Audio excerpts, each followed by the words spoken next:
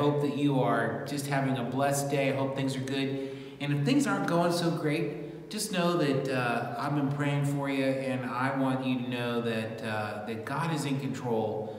Good times and bad times, whatever you're facing, God is in control. And I know sometimes that's not always easy to hear. It's easy to say. Sometimes it's hard to buy into.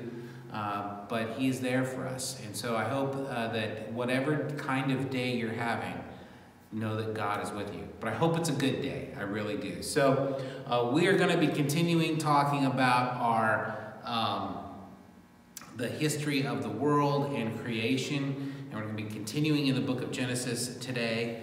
And so I want you to just kind of take a look. I want you to be observant and maybe see something that's a little bit different than the last time that we talked about creation. And you just look around the room and hopefully you'll see that. If you do, maybe make a comment down below what you see the difference is. And I'm sure we'll talk about that as we go through our lesson today. But anyway, we are going to do a song right now, so check out that song, and I will see you after the song is done. Enjoy it, have fun. We'll see you in a couple minutes.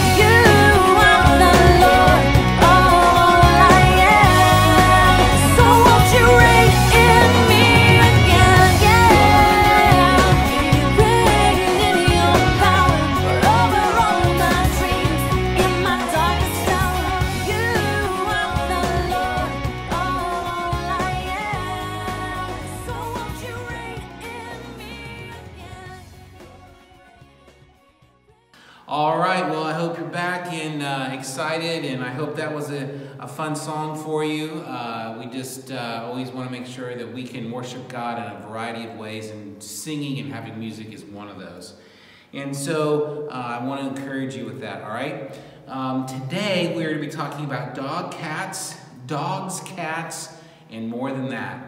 That's right, we're going to start talking about creation of the land animals. And so we're going to be in Genesis chapter 1, and we're going to read just 2 verses today, just verse 24 and 25. But we want you to know that all living creatures were brought by God and created by God and brought forth by God. All the creatures in the past, present, and future. He is the author of their creation. And we want to be able to appreciate animal life and to appreciate that amazing part of our world where we see these animals out in nature, and we see the animals that are our pets, and we see the animals from history past that may no longer exist. And we want to appreciate all of those animals and thank God for them.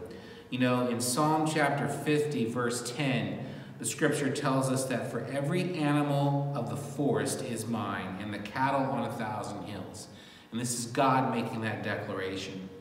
And so I want you to know that not only did God create the animals of the sea and the fish of the sea and the great beasts of the sea and all the birds, he also created all of the creatures that live on the earth. So let's take a look at our scripture right now and read that, and then we're going to dig into this a little bit more. And while we're reading, I have a couple questions I want you to think about. Actually, let me share those with you after we finished reading the scripture, okay? So if we pick up our Bibles and we look at Genesis chapter 1, verses 24 and 25, it says, "Then God said, let the earth bring forth the living creature according to its kind, cattle and creeping thing and beast of the earth, each according to its kind. And it was so. And God made the beast of the earth according to its kind, cattle according to its kind, and everything that creeps on the earth according to its kind. And God saw that it was good." And so I want you to think about, what is your favorite animal? What is the thing that you like most? What's your least favorite animal? I know some people might say my favorite animal is a dog or a cat or a pet of some sort, or maybe it's a horse. Or maybe it's a wild animal of some kind, a lion or a tiger or a bear. Oh my, it might be one of those. But you have maybe a favorite animal. I want you to think about, what is that favorite animal? It should come really quickly to your mind. And then, what is your least favorite animal? What's the thing that's like, oh man, I don't think I like that?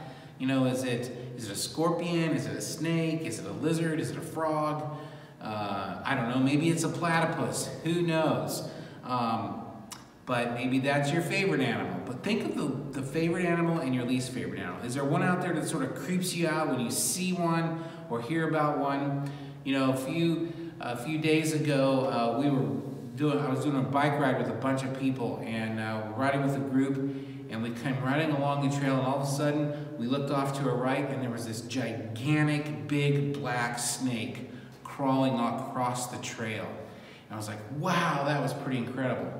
And so we kept riding, and a little while later, we saw another one. And one of the people that was riding with me was like, I don't like snakes at all. And they were a little bit frightened, and it kind of creeped them out that snake was slithering across the bike trail. But yeah, it was pretty cool to see. You know, it's important to remember that God created all creatures, even the ones that kind of creep us out a little bit. Okay? So listen, if you got a piece of paper, maybe today or maybe a little bit later this afternoon, I want you to do something for me. I want you to take that piece of paper, and I want you to get out whatever you use, crayons, markers, whatever it is, and I want you to draw and maybe color in your favorite animal. And if you do that, and if it's okay with your parents, maybe take a picture of it and post it to our Facebook page. All right? Or just keep it for yourself, or put a message down there that says, hey, Pastor Jerry, I drew a picture of whatever it is. And that would be really cool to kind of see how many of you are out there doing that. All right?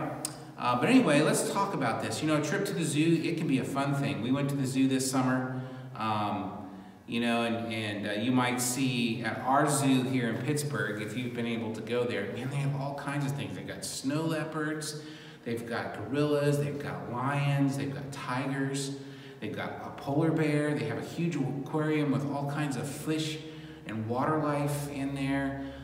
Big tortoises, elephants, giraffes, cheetahs, jaguars. Man, they've got all kinds of animals at our zoo. Just many different kinds, a bunch of different monkeys, a bunch of different reptiles, hippos, the pygmy hippopotamus is there, the red panda's there. I mean, they've just got so many different animals. But you know what?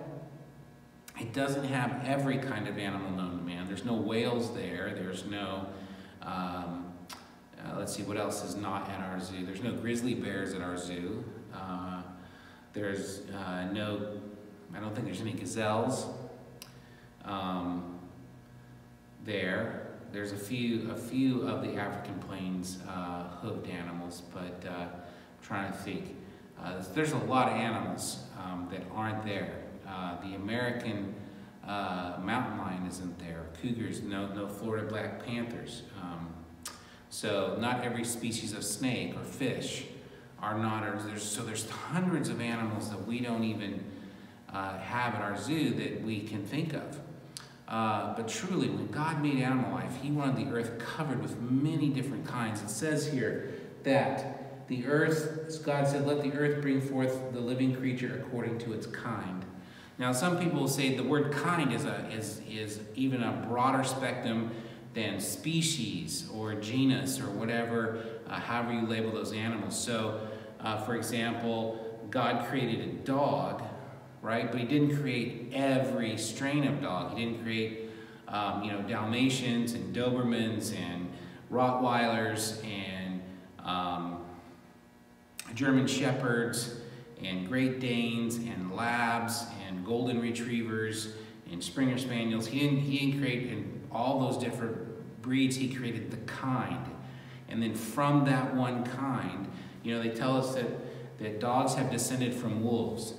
And so there was one kind of canine, and then through that, adaptations took place over the course of history and time. And even now, we have people who breed dogs for certain traits.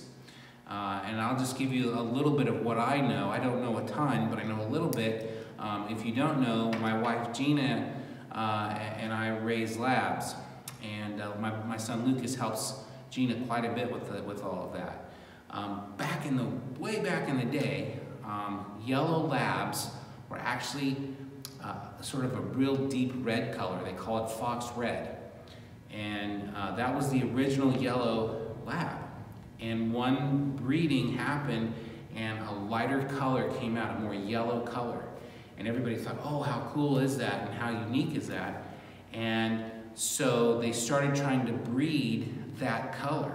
And so more and more yellow labs were being bred, and they got that color, and they got lighter and lighter and lighter, and they almost bred the fox red color completely out, and it almost became extinct in terms of that original color. Well, some years ago, someone said, you know what, we really like the original color of that deep red, that fox red color, and there's not too many of them, so we're going to start trying to breed yellow labs into that red color again, and now you have fox reds. And so when we breed our females, we get fox red color and we get yellow, and we also get black. And so, but that's adaptation. That's something that God has allowed within each kind of animal. Think about all the different kinds of cows. There's Jersey cows, and there's Black Angus cows, and some cows are bred for meat, and some cows are bred for milk and dairy products. And there's all kinds of variety of cows. Heifers is another strain of cow. Think about the different types of cats there are. There's big, giant lions and tigers, and panthers, and pumas and snow leopards, and then there's domesticated cats. There's all these different strains of cats, but God made one kind. It says here that there is the cattle and then the beasts of the earth, and that quite can refer to the dinosaurs of the time. You know, I believe through creation, and if you believe the creation story, which I do, and I hope that you're also hearing this and believing it as well, is that dinosaurs existed in the past, but they had to coexist with mankind. And so there was a time when man and dinosaurs lived together on Earth. Can you imagine living in the time of dinosaurs? Wow, how incredible would that be? And how protected did you have to be from those creatures, and how you had to be smart and wise about that. But those were all created after their kind according to these scriptures. And so God said, let the earth bring forth the living creature after his kind, and it was so. And this verse gives us three main classes of animal life. God said, bring forth cattle. And the next, he said he made cattle after their kind. And when you think of cattle, you probably think of beef cattle or dairy cattle, you know, and I've listed some of those names: Angus, Hereford, Shorthorn, Longhorn, Charolais, and Brahman. And then there's dairy cattle: Jerseys, Guernseys, Ayrshire, Brown Swiss, and Holsteins. The word cattle in Genesis 1:24 and 25 includes animals like beef cattle and dairy cattle, but also means all kinds of domesticated animals. It includes all kinds of farm and ranch animals as well as household pets. You know, maybe you have a pet. Maybe you have several pets. Who knows? But I hope that you do, and I hope you enjoy them. We've had a variety of animals in our house. You know, not only do we have labs, but we've had other types of dogs. We've had hamsters and gerbils at different times. We've had fish,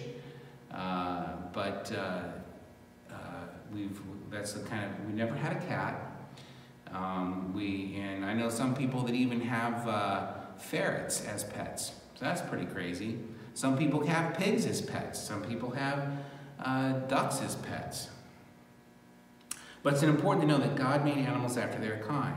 This means dogs can have puppies, but they can't have kittens. Cats have kittens, but they can't have puppies. A cow can birth a calf, but it can't give birth to a kid, a baby goat. There can be different breeds of cats, but there can't be animals that are half cat and half dog, or half horse and half cow. Don't ask a farmer to show you a horo or a horse cow, or that says moo, nay, or you can't have a sheep and a pig. You know, you can't ask a pet shop person to show you a puppy cat or a kitten dog. A farmer and a pet shop person can only show you animals God made after their kind, and that's true. So Genesis 1:24 and 25 tells us that God made creeping things, and he made everything that creepeth upon the earth: insects, bugs, reptiles, rodents, and roaches. He made the tiny gnat, and he made the hairy rat. He made the mosquito and the mouse, the hamster and the housefly, the salamander and the centipede. It says that God made all of these creatures after their kind. Nothing could evolve from one kind of animal to another kind. Insects would always be insects, bugs would always be bugs, and reptiles would always be reptiles. So when you read the Bible, don't be surprised to find insects and bugs mentioned in the Bible. Mentioned are the ant, the beetle, the caterpillar, the cankerworm, the earthworm, the flea, the fly, the gnat, the grasshopper, the hornet locust, the maggot, the moth, the palmer worm, and the spider. Even a mouse is mentioned in the Bible.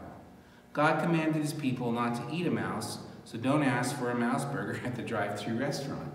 We don't eat mice, right? Not unless you're super desperate. And then it says that God also commanded the earth to bring forth the beast of the earth after his kind. These are the animals that would be different from farm animals and pets. We call them undomesticated or wild animals, such as tigers, lions, bears, wolves, leopards, elephants, hippos, and rhinoceroses. We've talked about all those. You know, God is all wise and all powerful, isn't he? He made the air to breathe. He made the water to drink. He made the plants to eat before he made the animals. And he made so many different kinds of animals, from the smallest to the biggest. From the animals we usually see only at the zoo to our favorite pets. He filled our world with these wonderful animals and animal life. we can understand why the psalmist wrote in Psalm 104:24, O Lord, how manifold are thy works. In wisdom you have made them all. The earth is full of your riches. And so God created all of these animals for our benefit. And he told us, be responsible for the animals. Make sure that you care for them. Make sure that you look after them. And so it's our responsibility as human beings to take care of the domesticated animals that we have and to fulfill their purpose and why they were created. And the same with the wild animals. You know, I love to hunt and fish. It's some of the favorite things that I do. But I also understand that we can't go out and kill every deer in Pennsylvania, right? We can only harvest a few to manage the herd and to get meat from and eat the meat that comes from those animals. We can't go out and destroy their environment where they live. You know, we have to live with alongside them. And we have to make sure that we're doing that. But at the same time, we also got to make sure they're not destroying our environment and destroying some of the things like the crops that sometimes they get after and eat all of the crops that the farmers are trying to raise and sell. So sometimes we have to manage the herds in different ways.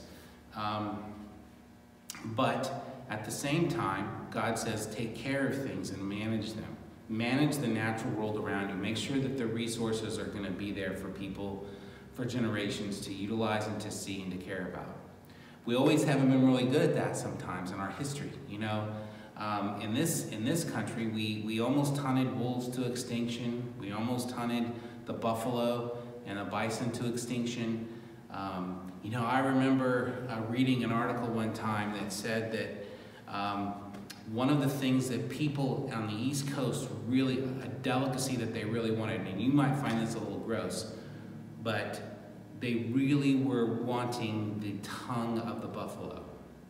And so the price for the tongue of the buffalo became so expensive.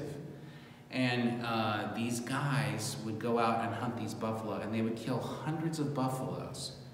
And they would shoot them, and they would go out, and they would go in, and they would harvest the tongue. They would take the tongue out of the buffalo, and they'd leave the rest of it to rot in the field.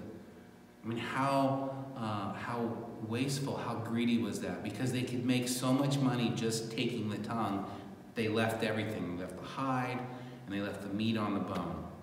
And there would be hundreds and hundreds of buffalo dead just laying in these fields, rotting. That's not managing the herds well at all, right? That's mismanagement. That's a terrible thing to do. And, you know, if you're going to shoot an animal, you're thankful for the harvest, and you utilize as much of the animal as you possibly can. And that's the proper way to do it. They didn't at that time, and they almost hunted all of the buffalo to where they didn't exist anymore. Recently, we have seen the buffalo herds begin to make a comeback. You know, they almost lost all the bald eagles, and the bald eagles are starting to make a comeback. So we have to manage God's earth. We are stewards, and we have to manage the earth the right way. And we have to take care of it, and we have to take care of our animals and all of our, you know, our waterways and everything that God created to give us that's beautiful and awesome. We have to manage it properly. And that's called conservationism.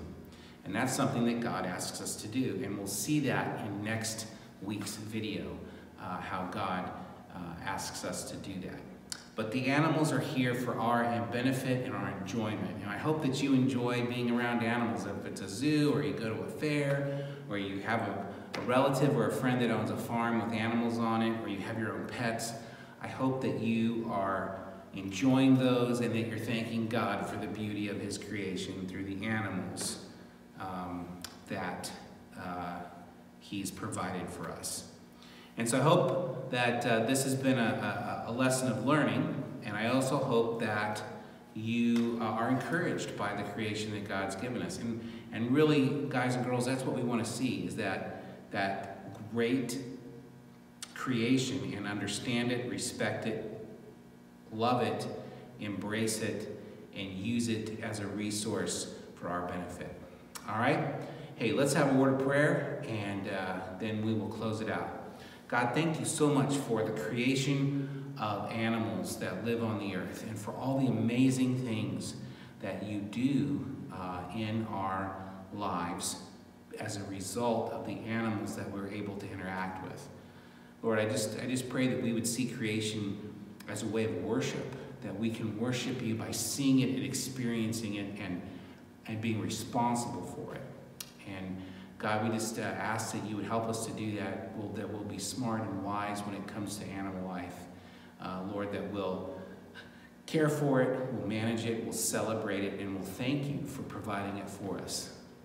To bless us as we see it, to bless us as we utilize that resource, whether we hunt or whether we, however we handle and use the resource that you've given us, that we'll do it responsibly, that we'll do it reliably, and that we'll do it to your honor and glory, like we do all things. Thank you, and we love you. In Jesus' name, amen. All right, guys and girls, next week we're going to come to the apex of our creation story, and we're going to learn about that. So, as you've been listening to this video and watching this video, what have you noticed that's new and different, right? We started out with the box, and now we have moved to the creation of what's inside the box, right? Why? It's to show us how God developed. This is just a little picture of, you know, we've taken what was here, the raw materials, and now we've made it into something that's recognizable and that's usable. And so keep watching. We may see some other things come down the road. All right, have a great week, and we will see you on the next video.